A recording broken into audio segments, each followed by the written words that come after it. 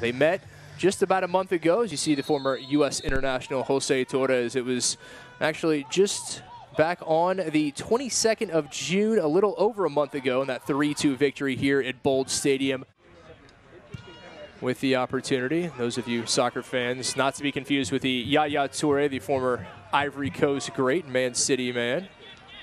Not a bad name and game to emulate. Pino, top of the 18, puts it on the left, bends it around and finds the back of the net. Torres with the opener. Juan Pablo Torres puts Austin up in the 12th. Everyone sucks toward the ball, and it frees out some space for Torres on that right side. He had a lot of daylight, just one defender to bend it around. Looked up, and just way too much space allowed for Torres at the top of the box there. Beautifully placed, curled into that far corner.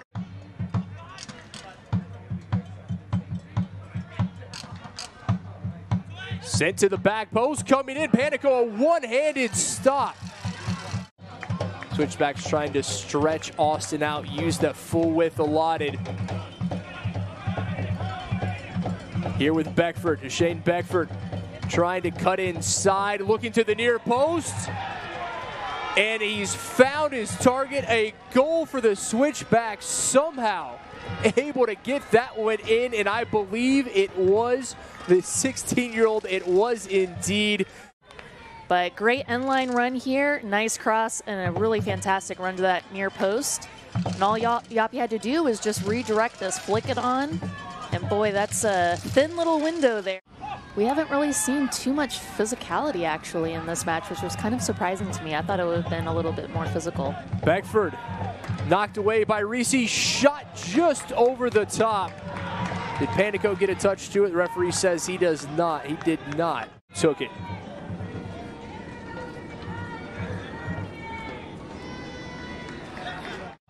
Cuts back. Doof by Mayaka, still Doof. Lays it off. Fernandez into the back of the net. Colin Fernandez puts Austin ahead 80 minutes in.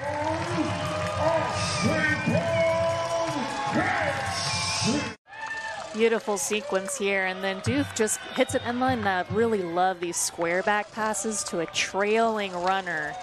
Unmarked there, and all you have to do is just slot it in a corner and just out of the reach there. Troncoso wisely lets this one head to touch as the referee blows the final whistle, and it's Austin who comes away victorious. A second half goal.